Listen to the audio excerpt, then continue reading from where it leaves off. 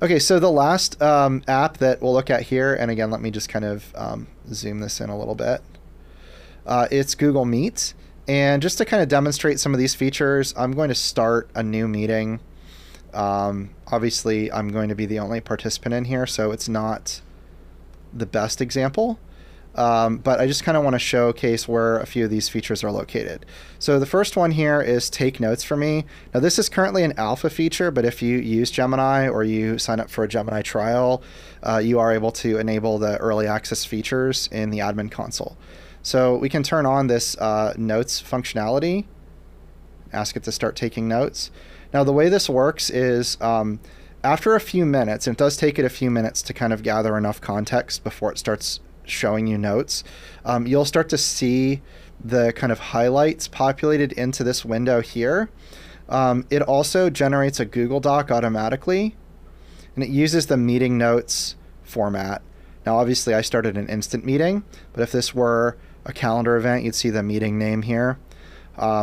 You will not see the notes appear in real time on this document, although you can watch it in real time. Again, after a few minutes, you'll start to see them appear here.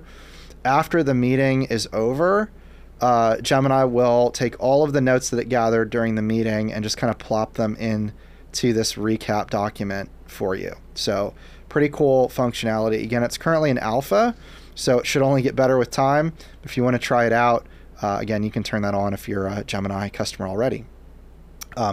Now, the other AI-driven things that you'll notice in in Google Meet are visual effects.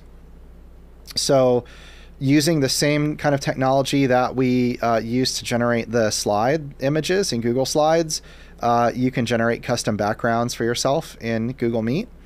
And we also have some AI-powered video filters. So lighting adjustment, studio look, touch-up. It's basically like an AI filter to enhance the sharpness and quality and lighting of your video. Now, the other feature that, that you'll notice in here, it's a little less obvious, I guess. I'm going to actually unmute myself, so hopefully this will start to work. But we can turn on captions in Google Meet, and it'll actually do translated captions, which is super cool. So if the language of the meeting is in English, we then turn on translated captions and tell it, what language we want to translate this into. So we can choose, Spanish. And you'll see it started in Chinese and then it moved over into Spanish.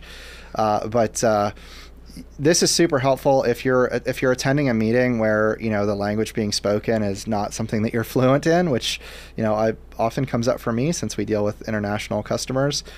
This is great. You can turn this on for yourself, and you can hopefully follow what's going on in the meeting. So this is an AI-powered feature.